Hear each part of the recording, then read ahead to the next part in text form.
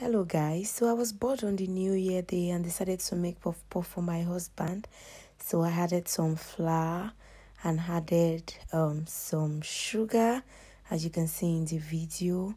After adding the yeast, I also added salt, and I decided to mix everything together and added water after mixing everything together. But the water was mixed with milk, and the water was lukewarm because the weather in the UK here is cold and I wanted the flour to rise a bit faster.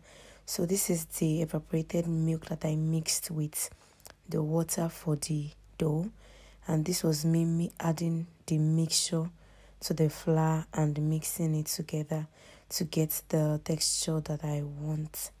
So I mixed it to ensure that there was no dry powder between the dough, and I kept mixing it.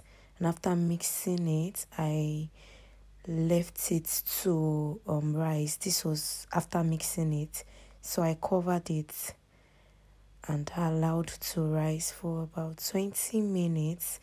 And this was me eating the oil. I put onions in it to give it like a nice aroma.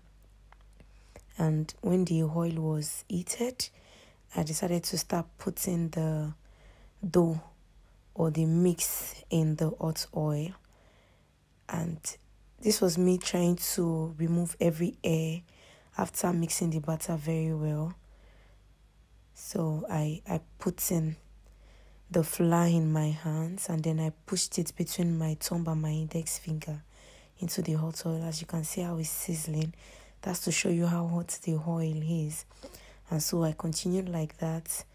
Don't mind my pan, it's just myself and my husband. So that was 6 per batch, and that was how I kept doing it. Can you see the puff rolling in the hot oil?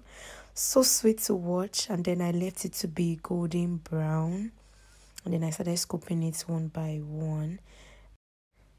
And here is the finished product of my puff puff. It was so attractive. Let me know what you think in the comment section. Bye.